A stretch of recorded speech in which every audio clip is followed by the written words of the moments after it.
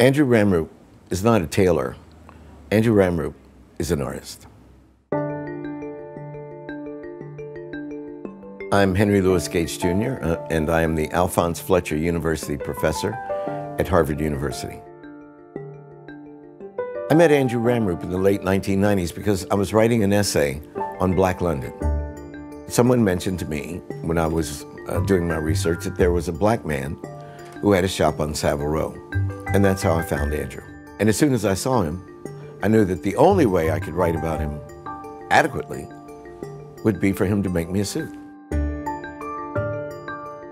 The first suit Andrew made, he said while he was fitting me, would be so beautiful that no matter how well I spoke in public, he would reckon that the audience would be more fixated on my suit than on my words or the quality of my mind.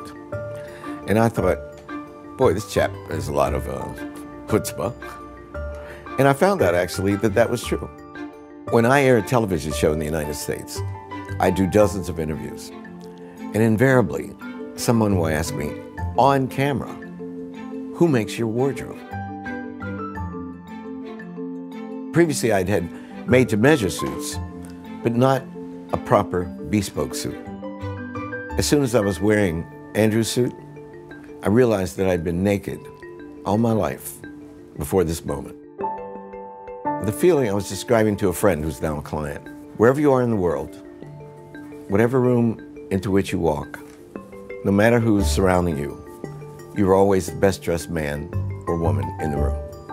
And that's a feeling of security and a feeling of power. To have a suit built around your body parts, it's not a suit for some abstract person. It's a suit for me. My body in my suit over my body. That reciprocal relationship is difficult to describe, but it's priceless. So that I am, as it were, in my skin. This suit feels so good, I could curl up under the covers right now and go to sleep in it and not miss a beat. I think I own 50 suits, perhaps, that Andrew has made. And they all sit proudly next to each other in my closet, and I wear them whether they were made 6 years ago or 20 years ago. They all retain their fashion. Andrew Ramroop suits are timeless because elegance is timeless.